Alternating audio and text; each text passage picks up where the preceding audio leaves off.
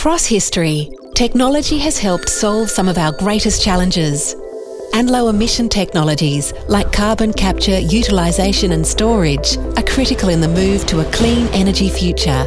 When combined with innovations like the Allam or Allam Cycle, CCUS can not only reduce today's industrial emissions, but enable new, clean fuels such as hydrogen and ammonia. The Allam Cycle uses carbon dioxide instead of steam to power turbines. It produces low-cost energy while capturing virtually 100% of CO2. The technology works like a large-scale grid battery, quickly backing up the grid, complementing weather-dependent renewables. Clean hydrogen made using the Allam Cycle can be used for transport and to power hard-to-abate industries such as steelmaking and plastics manufacturing. A Letter study identified the potential for an Allam Cycle plant in Queensland's Surat Basin.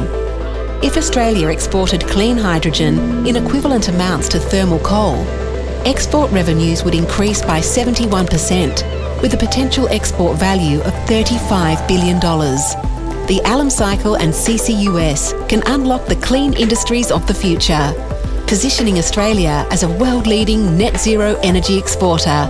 That's thinking forward.